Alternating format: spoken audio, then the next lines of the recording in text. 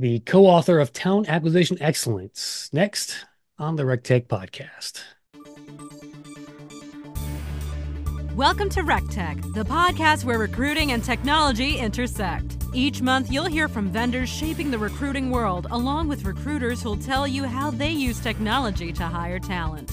Now, here's your host, the mad scientist of online recruiting, Chris Russell. All right, RecTechies, welcome to the only podcast that helps employers and recruiters connect with more candidates through technology-inspired conversations. Mastering recruitment technology is the key to hiring great talent. That's why this show exists. All right, Bas van der Haterd is a professional speaker, consultant, and trainer with a particular focus on using technology to improve recruitment. Based in Soest, the Netherlands, he has more than 20 years experience, and his consulting clients include Dutch Rail, Dutch Post and Twente University. His new book, co-authored with Kevin Wheeler, who some of you know, is out, entitled Talent Acquisition Excellence Using Digital Capabilities and Analytics to Improve Recruitment. Bas, welcome to the show, man. It's great to have you. Awesome to be here. So what's the book about and who's it for? Start there. Well, the book is for everybody who wants to improve their knowledge about talent acquisition. Basically, it's written for recruitment leaders or aspiring recruitment leaders, and all over the world. Kevin is, of course, an American. I'm a European. Kevin has a lot of experience in Southeast Asia. I've been training in the Middle East for some time. So we try to incorporate everything we see all around the world and try to learn from, hey, if this region is doing it this way, why wouldn't it work there? Or doesn't it work there? And we just take a global perspective and try to make it localized as well, because we understand that different laws and different markets function differently. Well, what's the biggest difference between the U.S. recruiting in the U.S. and like recruiting in the Netherlands, for example? Well, I think the labor laws are very different. It's really hard to fire somebody once you hired them in the Netherlands, while in America, you fire quite easy, which makes it easier to hire, basically, which is weirdly enough, despite the fact that it gets a lot more attention, America is a lot better when it comes to labor market discrimination. Yours is like way lower than ours, even though we believe we're that inclusive. That's actually one of the reasons that we suck at it. We work a lot of part-time. I think the Dutch market has been tight for some time. I know that in America, they're now talking about a very tight labor market at 5% unemployment. We actually consider 5% to be the equilibrium, and we've been at like 3% unemployment for quite some time. Demographically, the Americans are letting in a lot more immigrants, which is why you're one of the few countries which isn't extremely grayed or silvered or whatever term you want to use for it. Our labor market is completely crashing because the right wing is winning all over Europe because we don't want immigrants, yet we can't fill the jobs that we currently have. Yeah, it kind of doesn't make sense, right? I think if you need people, you need to let them in the country and let them work if you want to fill these jobs. It's kind of a strange dilemma we have here. I heard once too, like in Japan, talking about the differences between different countries, they still value the paper resume over there. Is that true? Do you know, or? I don't know that much about Japan. I do know that Japan is unique in pretty much every sense of the world. I mean, they've got the highest level of robots per person in Japan because they don't let in any immigrants. They still very much value lifetime employment. I know Japan is one of the very few countries where having a family-owned business doesn't eventually deteriorate because you don't let in the quality at the top because a family member has to do, because they actually then appoint a CEO and adopt as a family, the CEO legally adopt like a 40 or a 50-year-old to be their child because it needs to be family owned. So they just adopt people. I mean, Japan is a crazy, crazy country, what I know that in, for example, Germany, they still, even though if you work like 10 or 15 years, they still send your grades from university along with Really? a resume, which, by the way, makes Germany the less discriminating country in the world because all of a sudden there's a different set of data next to your resume, and your name isn't the most strange thing on there, Yeah. basically. So Interesting. yeah, Interesting. um, Very interesting. Yeah. By the way, there's a great show on, I think it's on HBO called Tokyo Vice. And it's about this American kid who goes over there and becomes a reporter at a Japanese newspaper. It's kind of interesting how he works that, that scene. And it's a really, really good show. Check it out. All right. So from your perspective, boss, what's the biggest problem in TA tech right now? I mean, to me, it's the job search is still broken, always has been. It seems to be getting worse these days. But what's your perspective? I think the biggest problem is actually that internally we're trying to always fix broken systems with technology.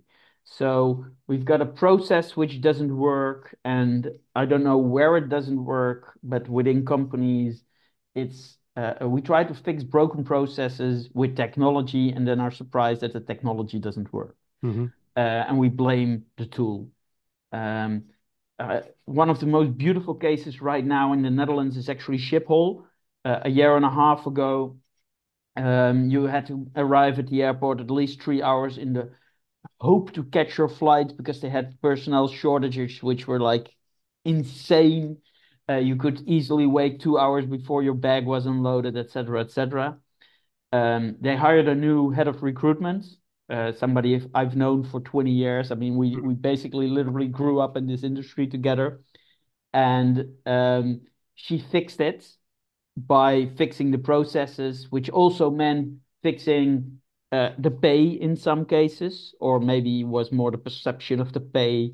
I'm not sure that they actually really upped the amount they're spending, but at least the perception of it was we give in to the unions. Here's some extras, here's some bonuses, things like that. Um, and they simply build a process which worked and use technology to help the process. So Versus um, the reverse, I guess, right? yeah, and they to give you an example, Schiphol, we all think everybody at the airport works at the airport, but actually they work at like 12 Yeah. subcontractors. Mhm. Even the security doesn't work for the airport. The security works for security firms or for the Dutch military who do the passport checks, the customs. And they said, listen, whatever you guys do, we are now pretending to be one company. We are now have one global career site where you can figure out as a candidate which jobs fit you. And maybe you're not fit to be a security guard for whatever reason, then you might be a luggage handler or the other way around, And it turns out that there was no shortage of people who wanted to work there, but they just couldn't find the employer which was actually employing for that specific job. So now they don't just have working at the company Schiphol, Mhm. they have working at Schiphol, the airport. And they basically made it mandatory for even the airlines. If you're looking for people, you got to plug into our website. Yeah, I think And it's amazing how if you look at just take a step back from a TA environment, you could look at the process itself. And just if you just rethink this with a human brain, you can actually fix a lot of these problems. yeah, and it's if you look at it, I know the Eindhoven region, for example, and I'm sorry for your Americans to give all the I Dutch I've been, examples, I know what that means. I've been there. Yeah. but in Eindhoven you've got ASML, which is now one of the most valuable companies in Europe, producing the machines that produce microchips. You've got Philips, you've got all these companies. So in the financial crisis, in the Great Recession, they had to let people go, but it turned out that was very asymmetrous. So they actually loaned people to suppliers. And because of that, product innovation got a huge boost because all of a sudden these suppliers knew how to improve their products so that their end customer who lent them stuff that they couldn't use at that moment were using, that now they made a program of it that you can do like 6 months or a year internships at suppliers and at customers, lending each other people, and improving their entire products and also the dependencies on each other, which as a supplier, you're really happy that your product is so perfectly fit for your customer that he won't even consider going anywhere else because you just made the perfect product and it doesn't cost you anything more, but you now understand why that O-ring needs to be like 6 millimeters to the left and the entire product gets better, things like that. Yeah. And they've actually been looking at, and they can still improve a lot, but they've been looking at it from an ecosystem perspective. They don't use enough technology as far as I'm concerned to support it, but at least they see each other as much as friends as they do competitors. So and they're also talking like, how do we get those, on the Dutch labor market, we're competitors, but we'll jointly go to MIT in Boston if they have a recruiting conference to tell them, hey, listen, guys, Eindhoven is quite a nice place to go to.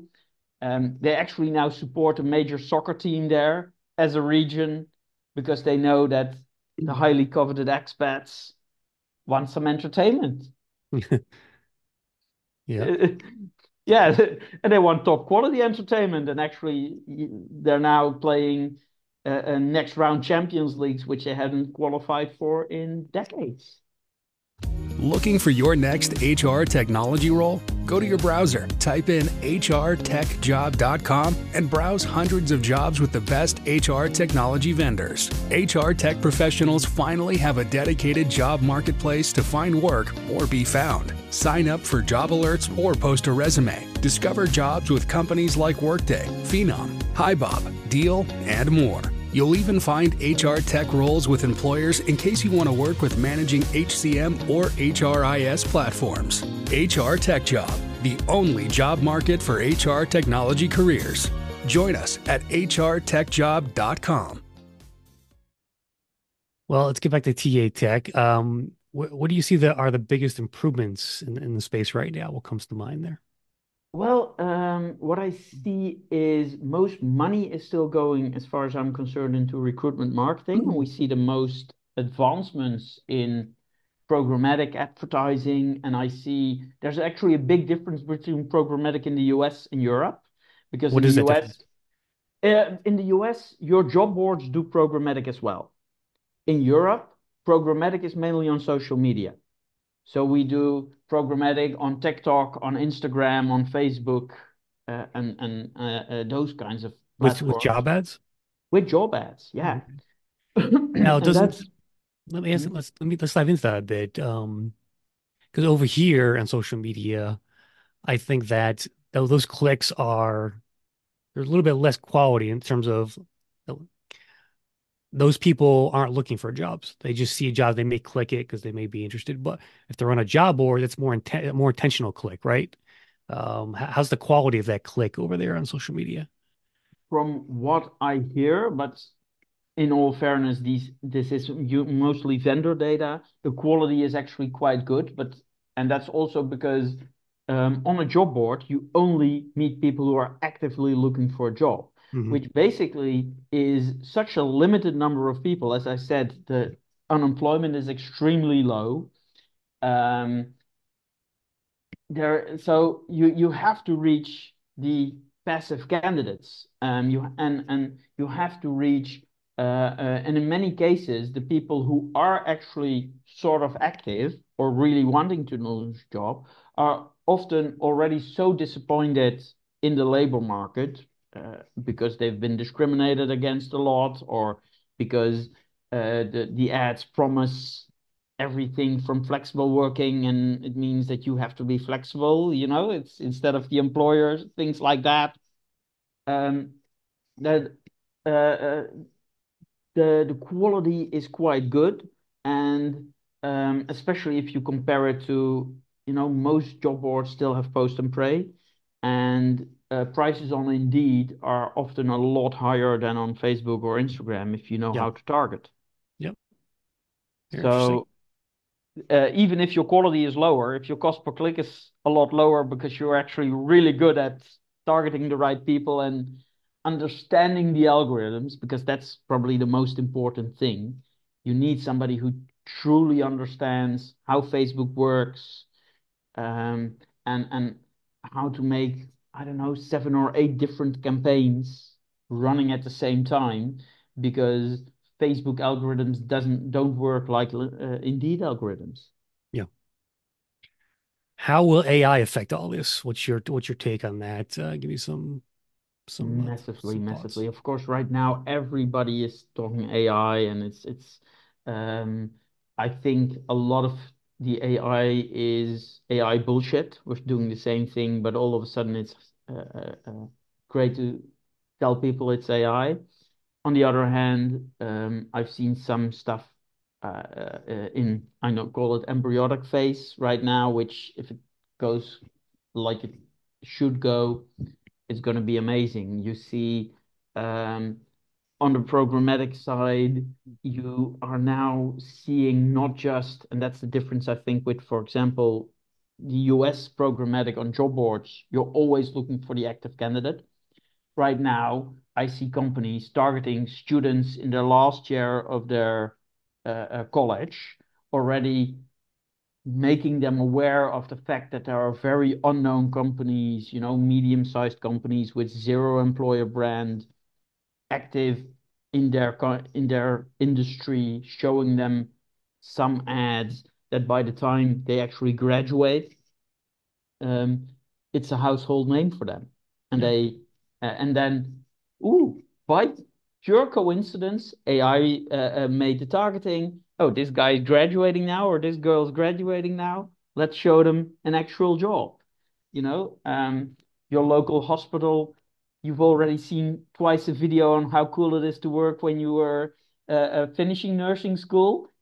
We've just seen you update finish nursing school, and the algorithm says, "Hey, we've got some nursing jobs for you." Things like that. Um, I've seen an amazing tool right now to actually analyze job interviews, and not just note taking, but actually also taking out competencies, drivers, mental drivers, soft skills, and giving you the report on how does this person actually score on the big five and stuff like that. All AI related. Yeah. How will all this affect the jobs of sourcers, recruiters, recruitment marketers, in 3 to 5 years? Do you have any thoughts on that? um, I think technology will replace, and I'm quoting my co-author Kevin Wheeler here. Technology can replace about 80% of all the tasks recruiters are doing. That doesn't mean recruiters will be replaced, but that means that we can focus on the 20% of the things that actually add the most value, like engaging with candidates, like analyzing the data to make the best actual fit for the organization, like being a talent advisor to your hiring manager. And I also think that a lot of recruiters are extremely mediocre at best at their job, and those will lose their job. There will be less recruiters, no question about Mm. it. But the ones who are really good at their job will actually have much nicer jobs and flourish. I think you just said it there. Like the new recruiter job will be a talent advisor. That makes a lot of sense, actually, now that I'm thinking about it.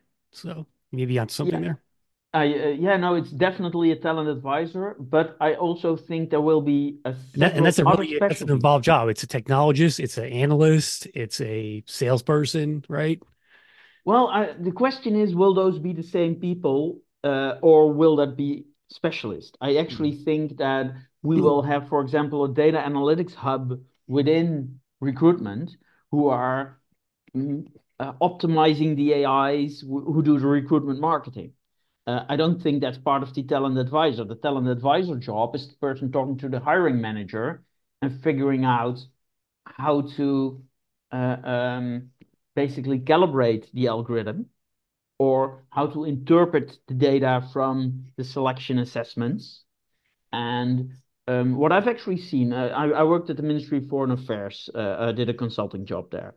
And we started using first phase assessments. So every applicant got a digital assessment as soon as they applied.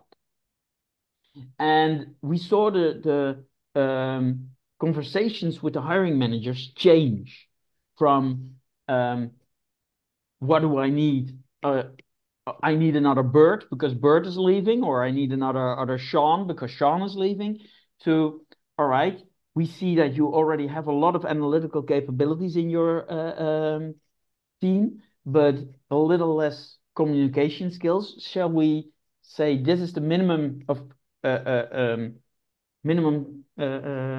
analytical capabilities, because that's part of the job, but if somebody reaches that minimum, shall we go for somebody with higher communication skills so your team is more complete, so you are better to talk to other teams? And we saw those conversations change, and unfortunately, government pilots, we didn't get budget to renew the pilots, etc., etc. But now, when we had to quit the pilot, all of a sudden the hiring managers who were up front were like, oh, I don't need an assessment, I can do that really well, are now like, how am I supposed to look at a candidate if I don't have his personality report? You know, where did my Big Five report go? How do I know now? It's amazing how quickly that changed from I don't need all this shit, I don't trust assessments, to oh, this was really, really useful to do better interviews, for example. Very cool. Where did my interview guide go was one of the questions. Yes, sorry, we had to cancel the pilot, and the interview guide was based upon the strengths and weaknesses of a candidate, right, as opposed to the profile. You got a favorite chapter or story in the book? Well, there's a few I really loved writing, because I wrote what I call talent acquisition fiction. So we wrote scenarios in the book of non-existing companies on how they did their talent acquisition, how they evolved as companies. I wrote a fictional story about a vaccine developer. I wrote a fictional story about a retailer, food retailer, about a vertical farmer, about an electrical aircraft builder, constructor.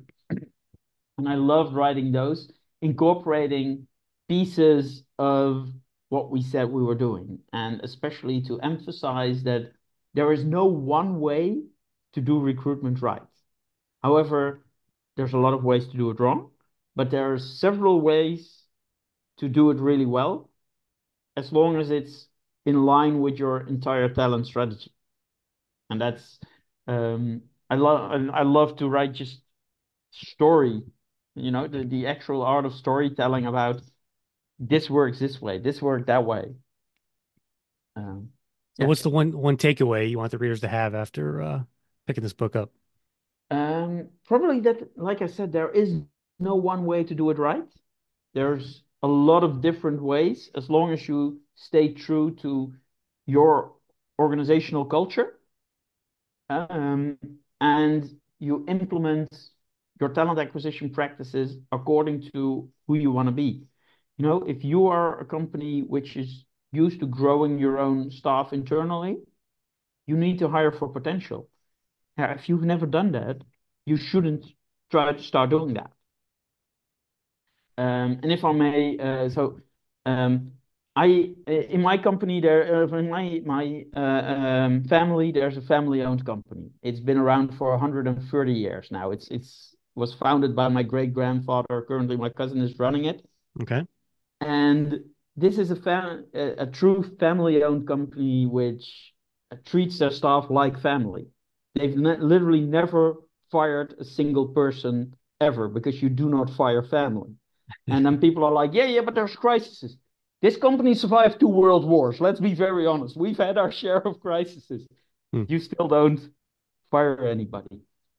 You take care of the families of the people that work for you, and we'll make it work. And it's paid back. And they don't really have a talent acquisition strategy, at least not according to my cousin who doesn't understand what I do. But on the other hand, they once had a guy who worked for 60 years for the organization. Imagine that, starting at age 15 and actually passing away at age 75, still working for the company because he didn't want to retire. Wow. His son and his grandson are also working for the company. And she says, we don't have a talent acquisition strategy. I'm like, actually, you do. You treat your staff so well that his son never actually envisioned working anywhere else. Yeah, it's funny. My uncle worked at Pepperidge Farm for like, I don't know, 30 something years, and he was a lifer there. I'm like, that's not going to happen anymore in the next generation of workers. That they're going to change jobs like 20 times in their life, probably. Many are, but actually at my, like I said, at my family, at the firm that my great grandfather started, they still have tenures of 40 years on regularly. So it's only like a 25, 30 person operation, and they don't want to grow beyond that. But 40-year tenures are quite normal there. Yep. So it's still possible. You just have to make sure that people understand. I remember my uncle, who passed away a couple of years ago, once complaining to my dad that people were now leaving and the youth doesn't have any stamina anymore. To which my dad asked, like, how long are they staying? And he's like, yeah, this woman only stayed for 7 years on my administration desk. And my dad was like, my longest tenure at the company I'm running is actually, except for my dad, who was there for 40 years as well, it's like 5 years. I'm happy if they say 5, you know? Well, Boz, it's been a great conversation. I appreciate you coming on the show. Again, the book is called Talent Acquisition Excellence. You can pick it up on Amazon. You can pick it up on koganpage.com and use the code KOGANPAGE20 to get 20% off, right? Yep. Awesome. Well, we'll put the links in the show notes there for the audience. And that will do it for this episode of the RecTech Podcast. Be sure to follow us on the socials, Facebook, Twitter, LinkedIn, via the @RecTech Media handle. See every video and blog we publish. Thanks for tuning in.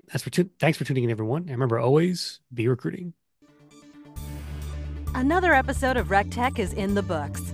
Follow Chris on Twitter @ChrisRussell or visit rectechmedia.com, where you can find the audio and links for this show on our blog. RecTech Media helps keep employers and recruiters up to date through our podcasts, webinars, and articles. So be sure to check out our other sites, Recruiting Headlines and HR Podcasters, to stay on top of recruiting industry trends. Thanks for listening, and we'll see you soon on the next episode of RecTech, the Recruiting Technology Podcast.